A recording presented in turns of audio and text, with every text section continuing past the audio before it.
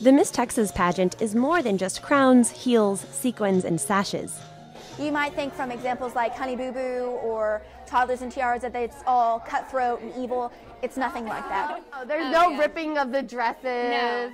I love that how we become a sisterhood and not just contestants. For the ladies competing at Miss Texas, it's about coming together to make a difference. We each have a personal platform and we're advocates for a cause.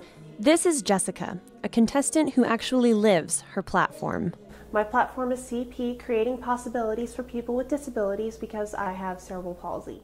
Growing up, Jessica wore a leg brace and went through multiple surgeries. Cerebral palsy still affects her fine motor skills and balance, which makes walking in heels a challenge.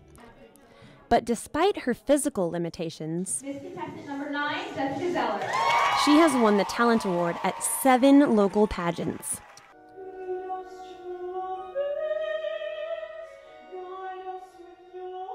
When I'm singing, I don't have a disability.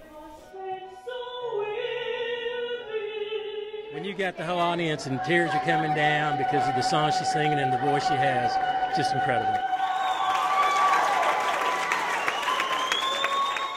The crown she wears on stage is not just an accessory. I know I have more influence with the crown on my head, and I don't want anybody else with a disability to dwell on it. There are several contestants competing who either have a disability like myself or a chronic illness. We have a contestant who is deaf, one with heart issues, a cancer survivor, and one who had a stroke. I think it's amazing that we're all able to compete in a mainstream beauty pageant. I don't let it define who I am, but I've let it enhance who I am. Zeller reporting.